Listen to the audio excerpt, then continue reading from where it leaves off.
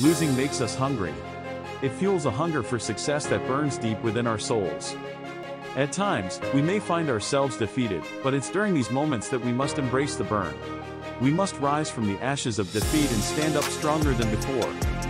It's easy to give up when we fail, but the true test of our character is how we react to these setbacks.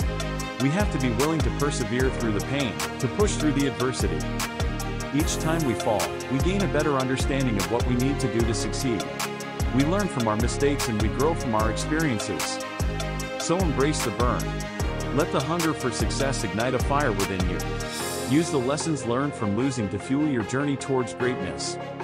Remember, losing is not a setback, it's an opportunity to grow stronger.